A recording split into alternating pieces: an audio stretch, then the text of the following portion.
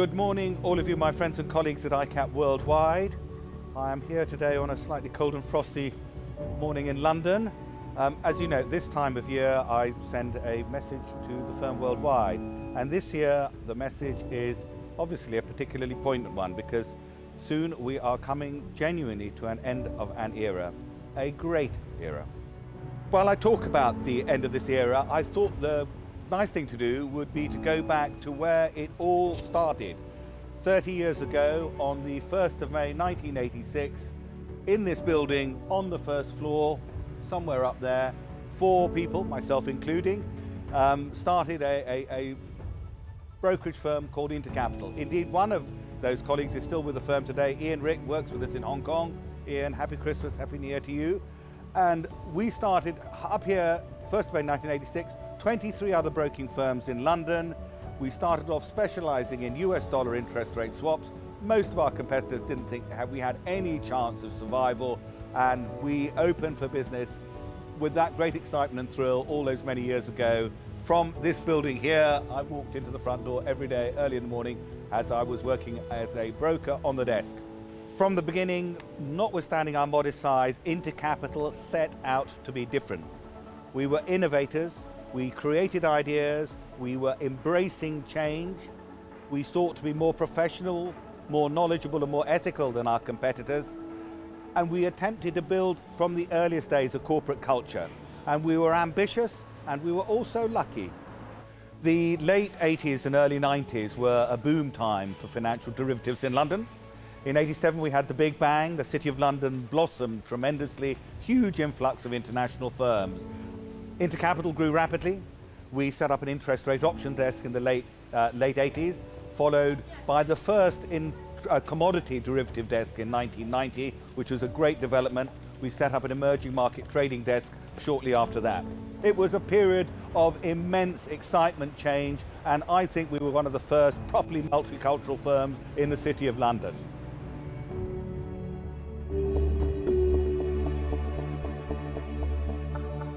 By the mid-1990s, Intercapital had already established itself as clearly the leading derivative broker in London, in the City of London. We had a couple of hundred staff, the firm was very profitable, we were in a good place. But the industrial landscape was changing, and it was changing fast. The impact of globalization, the banks were becoming much more international. Technology, very expensive, very scalable, and of course the potential impact of euro, which at that stage we didn't know how big it is or what it would mean. All of these issues, incredibly important issues, represented a threat, but as well an opportunity. And we decided to view it as an opportunity. And although the broking industry at that phase was still very fragmented, we believed, little Intercapital, that there was a chance to build a world-leading broking firm.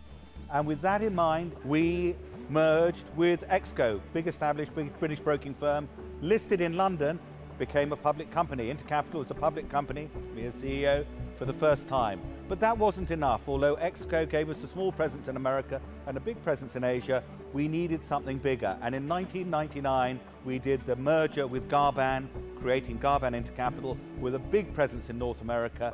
And within 2 short years, little Intercapital in London had become Garban Intercapital, without doubt the biggest global broking firm. 4,000 staff, 60 offices around the world, undisputed global leader.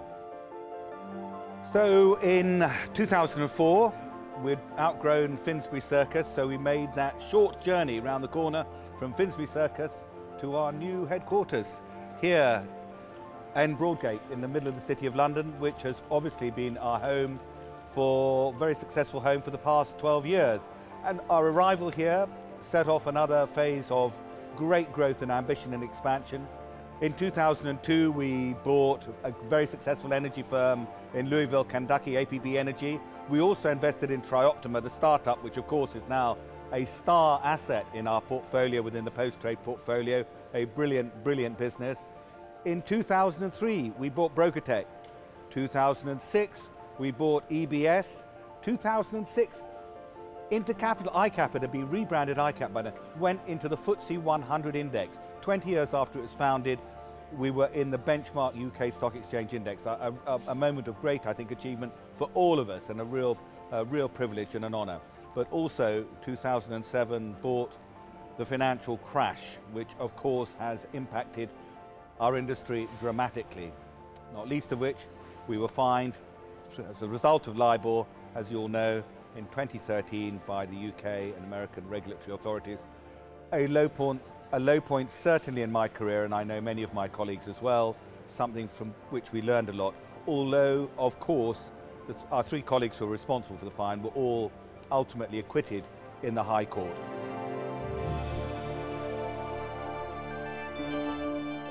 The years since the onset of the financial crisis have not been easy years, as we all know.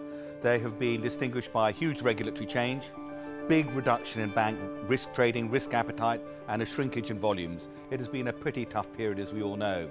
But notwithstanding those challenges, ICAP has continued to invest. We've continued to invest in our technology assets. Look what we've done in EBS. We've launched Direct, we've launched Select, very successful new projects. And in post-trade, we've continued to build out on Trioptima, and we've set up Euclid, our investment vehicle, and we've invested in Abide and Duco and many other projects. So we're continuing to put money into our business, foresightfully looking forward to the future, adapting to the change, investing and innovating. And once again, we are on the brink of transacting another industry-changing deal.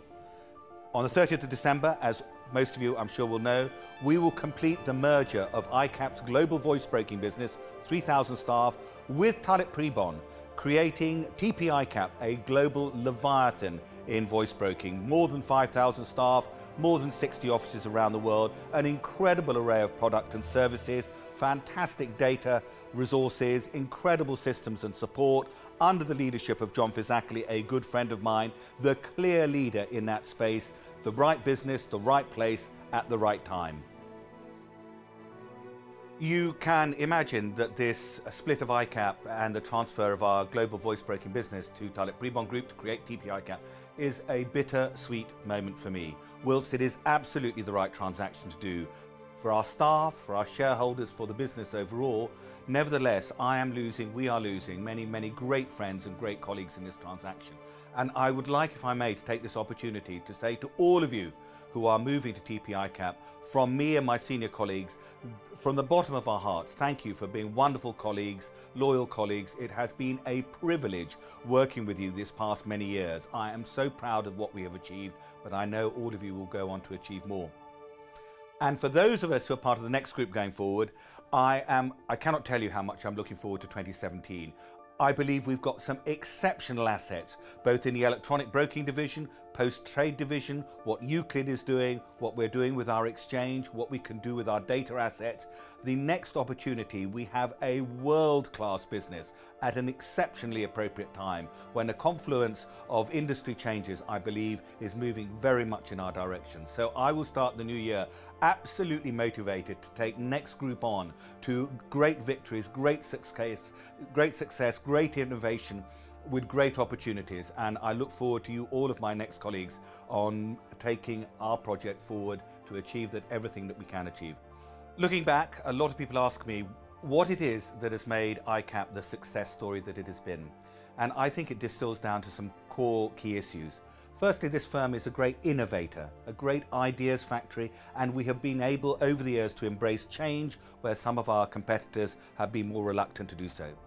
We've also developed, I think, a great corporate culture, something that all of us feel and makes a difference to the way we operate.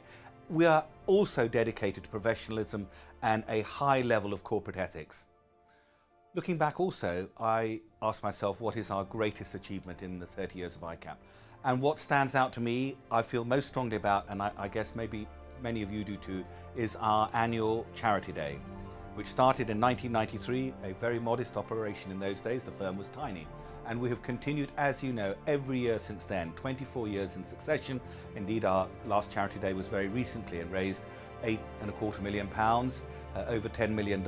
And our Charity Day is something which I feel enormously proud about. I know so many of you, all of you do too as well. So here we are then, the end of a momentous year. And this is my last message to you all as CEO of ICAP, a job which I will shortly be relinquishing.